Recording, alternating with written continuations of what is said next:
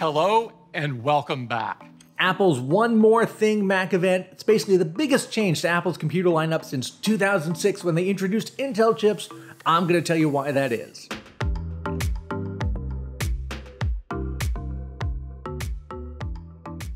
So Apple switched their laptops and desktops to Intel chips back in 2006. That's actually some of the very first reviews I ever wrote at CNET. And now many years later, they are getting rid of Intel chips and moving on to what they previously called Apple Silicon chips. Now it's called the M1, and it's their own design. Just like they designed the chips for iPhones and iPads, now they're designing the chips for the Macs as well. That's both MacBooks and Mac desktops, as we saw at Apple's event, where they talked about putting this M1 chip in 3 systems to start with: the classic 13-inch MacBook Air, the 13-inch MacBook Pro, and also the Mac Mini. And that Mac Mini, that's the dev kit basically they'd been sending out to software developers over the summer so they could work on new versions of their software that were optimized for the new M1 versions of the Macs. The 2 new MacBooks and the Mac Mini, physically, they're basically the same as the previous versions. The real change is inside, adding that M1 chip. Apple describes it as an SoC. That means system on chip, which means basically instead of having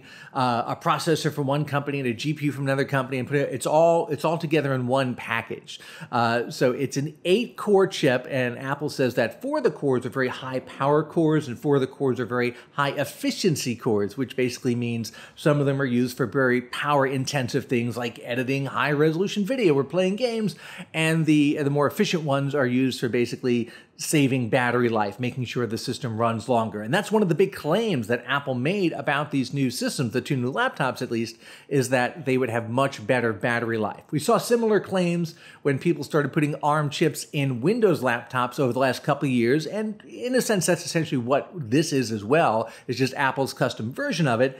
On the Windows side, those claims did not really pan out. We really didn't see that much better battery life, but Apple says, for example, in the MacBook Pro, you get up to 20 hours of video playback, which they say is the longest battery life of any MacBook ever.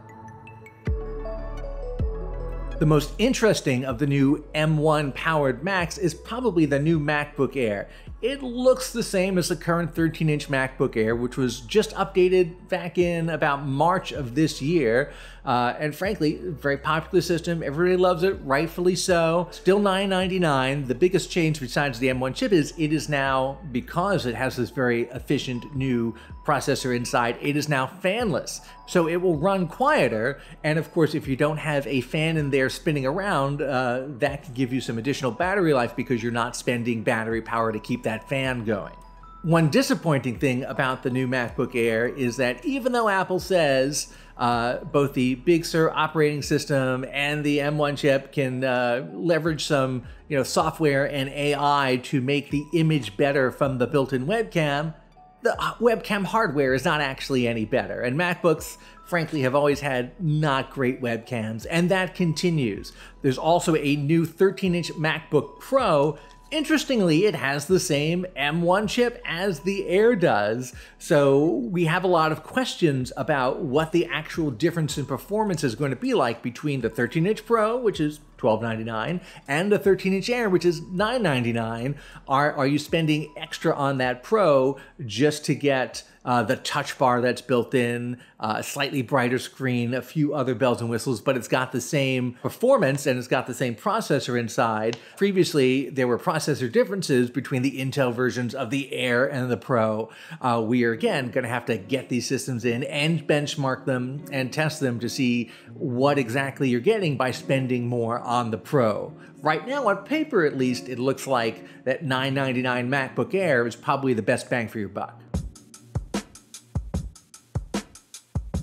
And last but not least, that new M1 chip is going into the Mac Mini. That is a cult favorite little micro desktop that Apple pays attention to sometimes, but mostly just ignores. It goes years and years without an update. This is a pretty significant update, adding the M1 chip to that. A lot of people get the Mac Mini and they use it for video production and music production. And frankly, It's the least expensive Mac you can get. This new M1 version is $699, so I'm pleased that the lowest cost Mac is also one of the ones that is first to get this new M1 chip.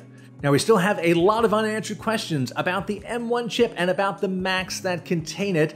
How does their performance compare to the Intel versions? How does it compare to iPads and iPhones that have similar ARM-based CPUs in them? We're going to have to wait till we get these systems and benchmark them and use them hands-on to get a feel for that. But in the meantime, it's still very exciting that this is the biggest overall change to the Mac lineup since 2006 when they moved to Intel chips.